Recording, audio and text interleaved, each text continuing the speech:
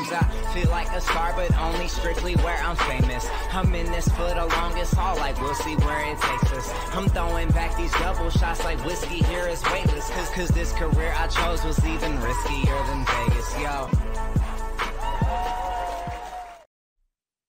Hello, everybody, and welcome back to another episode of the Colby Rebel Show. I am your host, Colby Rebel, where my goal is to answer that question or make that connection. So please be sure to put your question or connection in the comments, and I will get to as many as I can tonight. Just a couple things to note kind of coming up. We have some amazing events coming your way. So this coming Sunday, I'm very, very excited to teach a workshop on building your spiritual business. And this is for my dear friend, Allison Gannon. She is working through stage 4 cancer at the moment. And so Allison put together this spirit camp. It's a 5-day phenomenal camp. So you can still get tickets. It actually started Wednesday.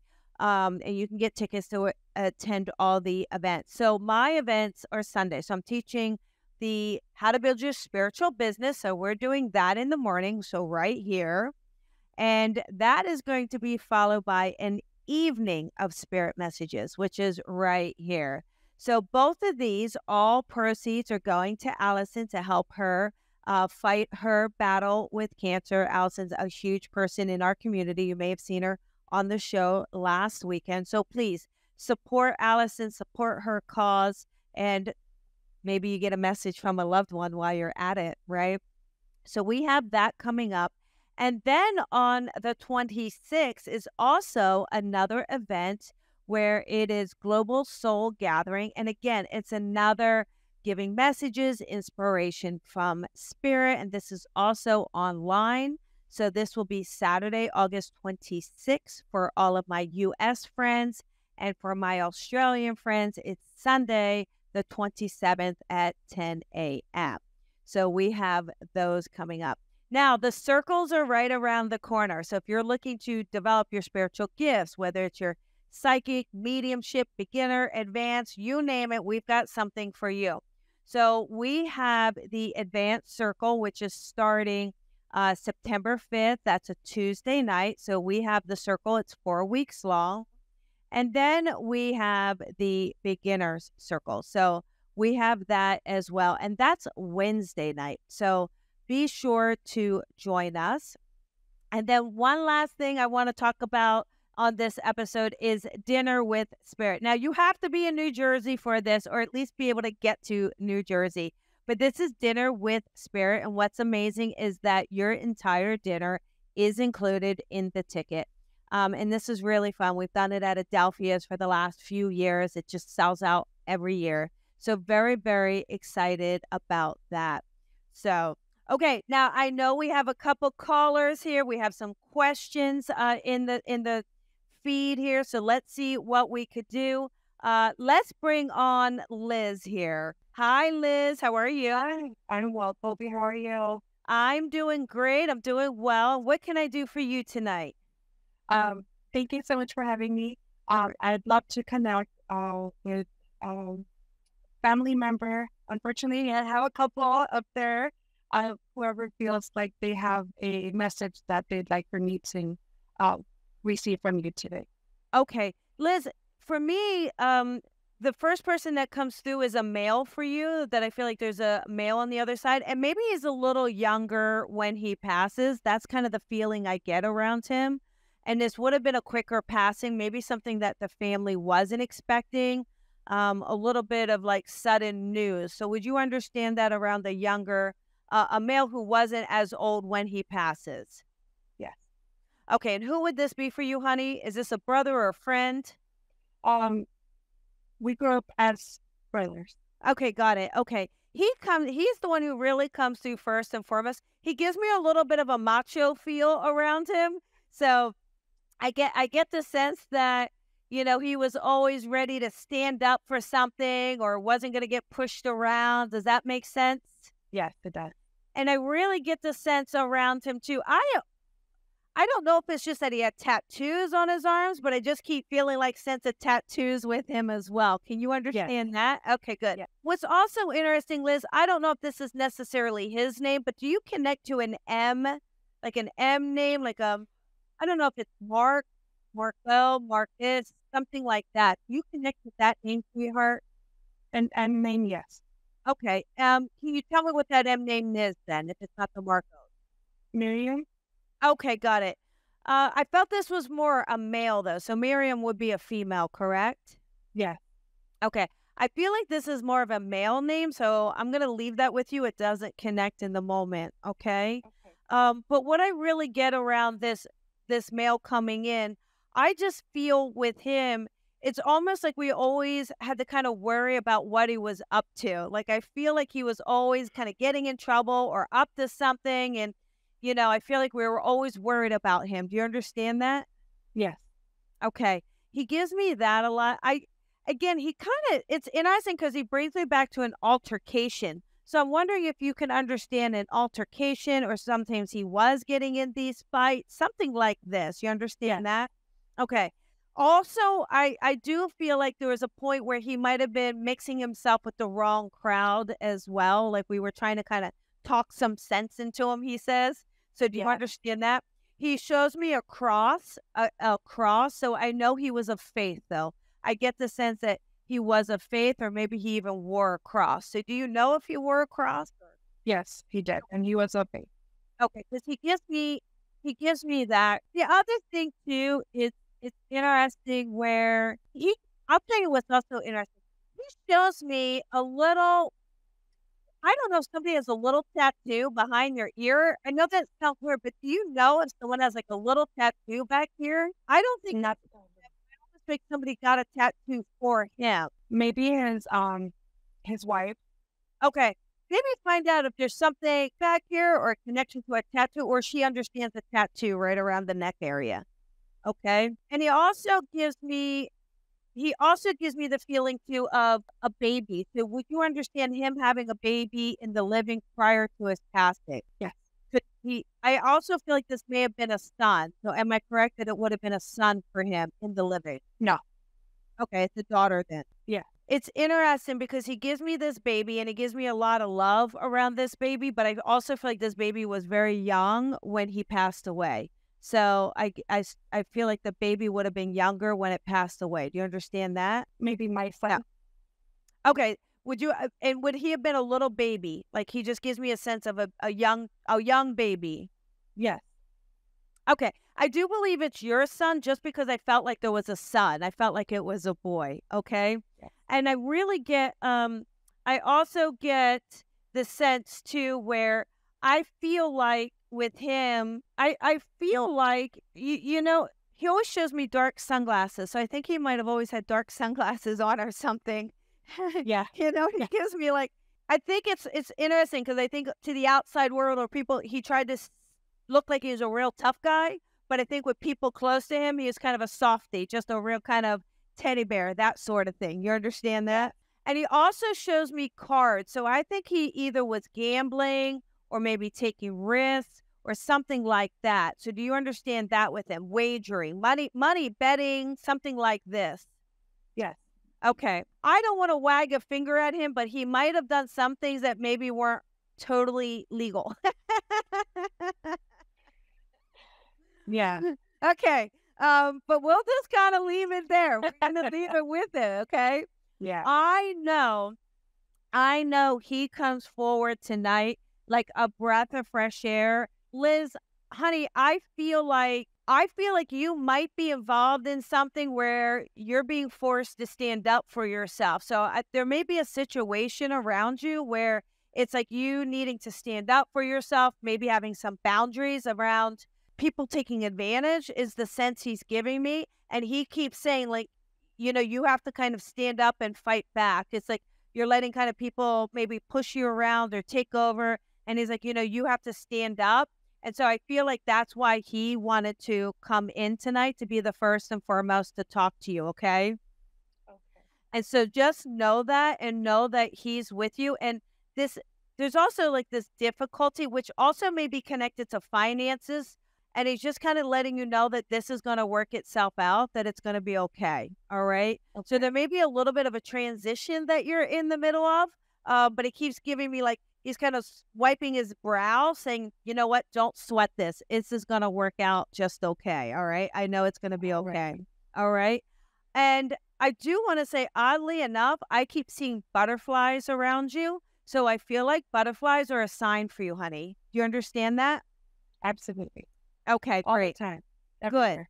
Perfect. So just know that that's your sign, and I will leave you with that, sweetheart, okay? Thank you so much, Colby. You are welcome. Have a beautiful night. Thank you. You as well. Yes, thank you, thank you, thank you. Okay, beautiful, everybody. We love when those messages come through. We have another volunteer here. Let's bring in Miss Stephanie. Hi, Colby. Hi, Stephanie. How are you, honey? Good. How are you? I'm good. I'm good. And what can I do for you tonight? So I had written in to either maybe connect with my dad or a love life update, whatever you want. Okay. Well, let's start with Dad and see if he has any input on the love life. Okay. Let me see your dad, when I tune into your dad, there's something about him that feels so relatable, Stephanie. I don't know. He feels to be professional. Like, I think he was a professional person. I feel like he really tried to be there for you a lot. Do you understand that? No. No. Okay. My grandpa.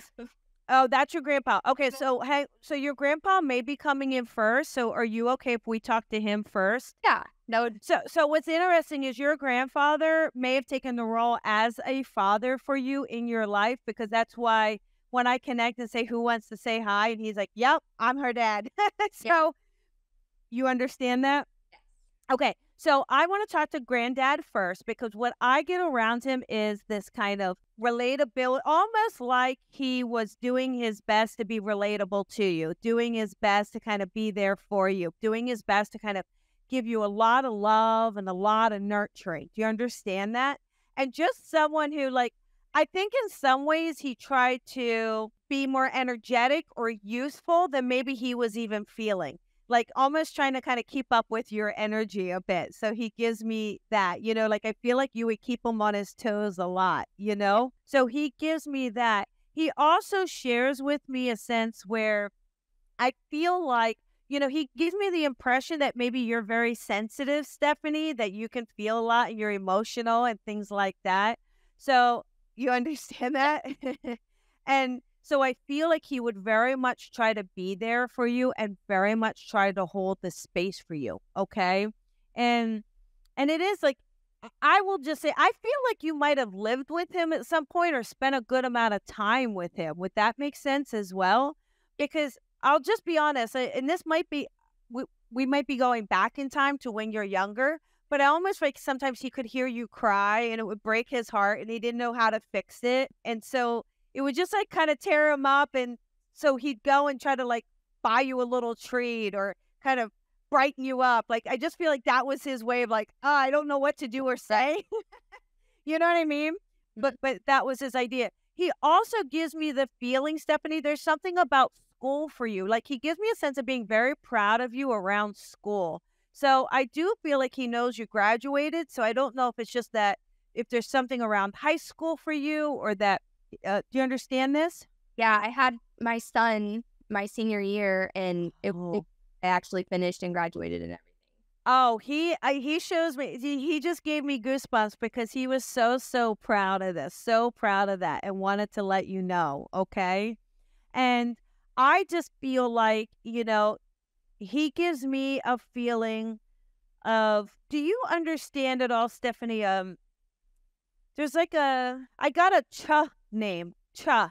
I don't know if there's a Chuck, a Charles, like a CH. It looks like it starts with CH. So I don't know if you can think of someone in the living or in spirit that has a C, and it could be a middle name as well. I can't. At the moment? Okay, if it comes to you, let me know in the comments. And we don't know a Chris, right? A CH name. Okay. Yep.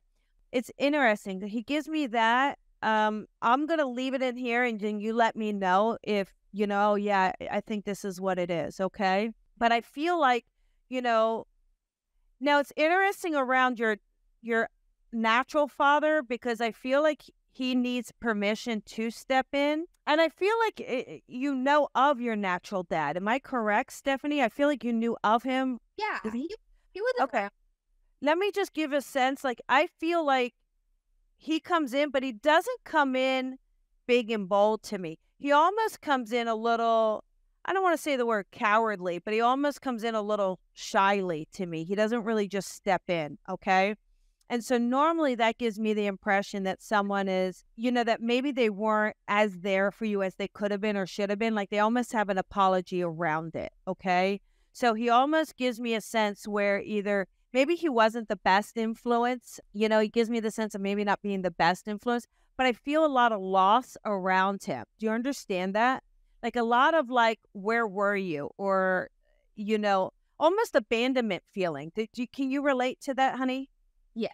Okay. Because he gives me that, but he also gives me, it's weird too, because I feel like, I think he was in the living. So it's not like he passed when you were a child. I think he was around. He just wasn't there for you. Do you understand that? Yes. And I feel like, are you okay with everything? Because I feel like he kind of wants to own up to some of his stuff. Is that okay? Yeah. Okay. He gives me a sense where I feel like he always had excuses. Like I get the sense where there was always excuses as to why he wasn't present or why he wasn't there more. Almost like he just wasn't even present in his own life. It's almost like he was focused on something else or someone else. Do you know what I mean? It's like always like, I'm not sure if it's just that he had a whole other family or what was going on, but it's just this weird sense of like, I gotta do me. I gotta take care of me. I gotta kind of, that sort of thing. Do you understand that? Mm-hmm. Okay. So I feel like what's interesting is obviously he's been passed a little while now, and it gives me a sense of like, they have to do soul work on the other side. They reflect on their lives. And I feel like through that work, we're starting to see a newer side of him. We're starting to see a side where he is more open.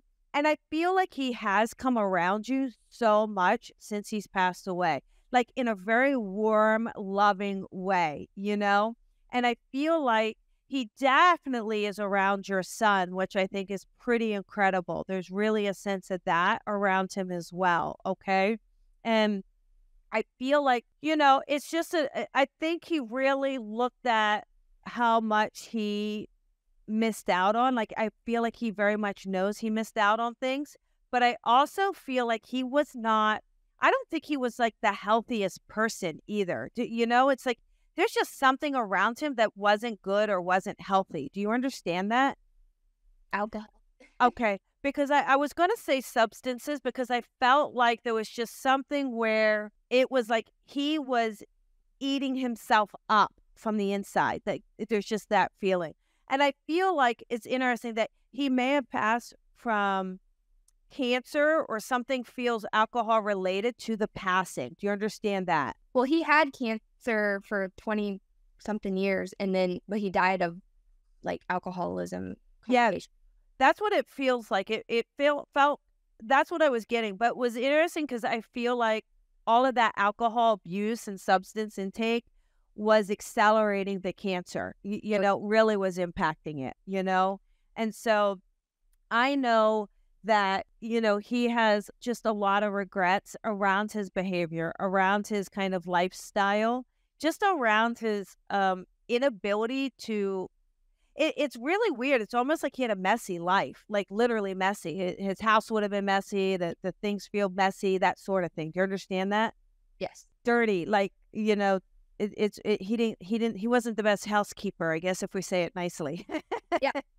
Now, the other thing that's hard is I feel like what's weird too is I feel like in some ways you still tried to be there for him. I feel like you still tried to like show up and be there. And even, I think there's just a harshness to him. Like sometimes he just wasn't nice to you. There was just a harshness to his tone and almost a lack of gratitude for you showing up and doing things and taking care of him. And he really apologizes for this. He really wants to say he's sorry that he behaved that way, and he wants to let you know that, okay? And he also, what he does give is, I feel it's so unfortunate because I feel like if we could pull back those layers, there's like a sense of humor to him, and there's like this moments where he could have just been like the most amazing, funny, loving guy, and there's like these little glimmers of it. There's not a whole lot to it, but I just feel like it's like also kind of knowing that that really is who he is underneath of it.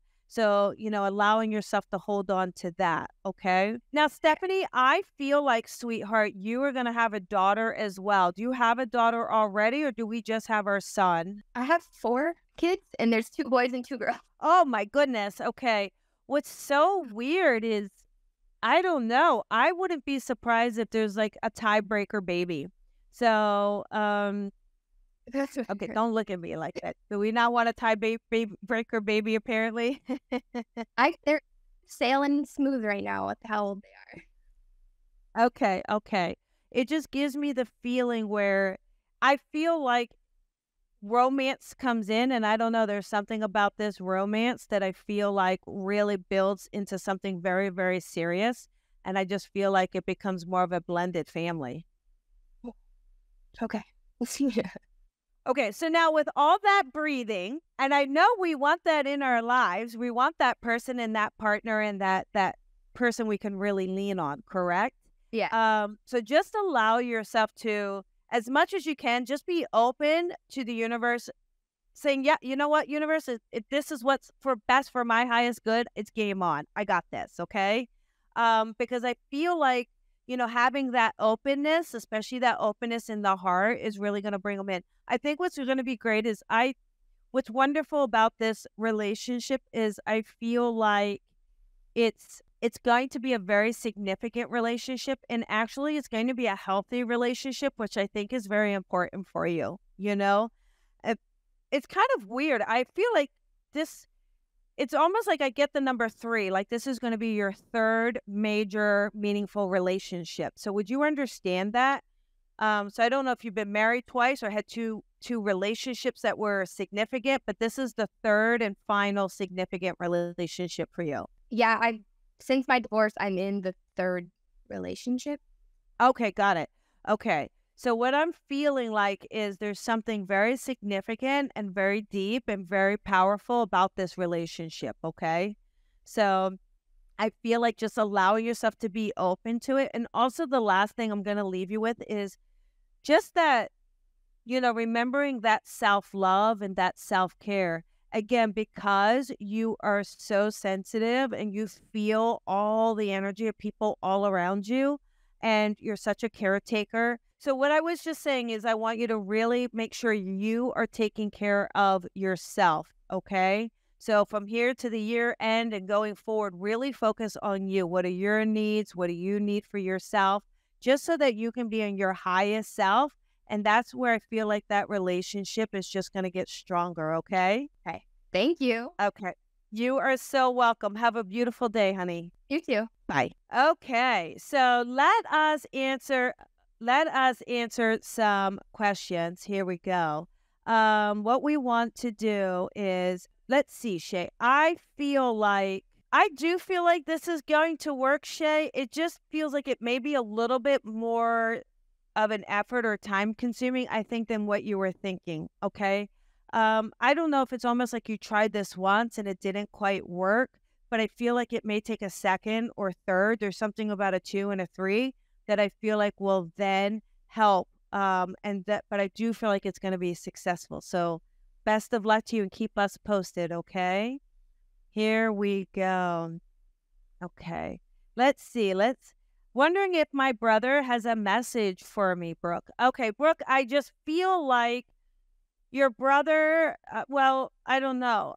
To be honest, I heard he said he was a knucklehead. So he goes, I was a knucklehead. So I don't know if he's joking, but I feel like there's so many things I think for him that I feel like, again, part of it is just, I think that he wished he had taken better care of himself. Like there's something around it where he didn't listen to people who were trying to give him advice, listen to people who were trying to help him. But especially around health. So he does give me that, but he gives a lot of love to his family.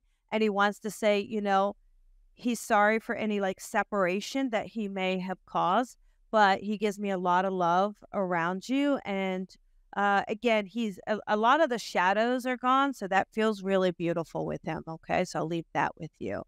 So here we go. Let's see. Uh-oh. Uh-oh, Nicole. A guy just from dated in the past and he wants to reconnect. Do you think I should? You know, Nicole, honestly, the first thing that came in was no. So I'm just going to give you what first came in. I think if you're strong enough to kind of go, okay, well, let me see. But I just feel like I'm not so sure how strong it is. You know, I don't know if it's super strong or anything like that. It just gives me the sense where I'm not sure how serious he is. So I feel like there's a sense where, you know, I want you to be focused on who you want as a partner and what you need as a partner. And I just feel like in some ways he just wasn't there before. So I'm not exactly sure he's going to show up for you in the right way that you deserve, honey. Okay. So I'm just going to give that to you. Okay. So here we go. Oh my God, I heard no and run. Okay, you're awesome. Yay, perfect. Here, yes, he was. That's funny. Okay, here we go. Shay. Oh, Shay is on your second treatment plan. Okay, wonderful. Shay, one of the best things I'm going to just share is to give yourself permission to relax around the process.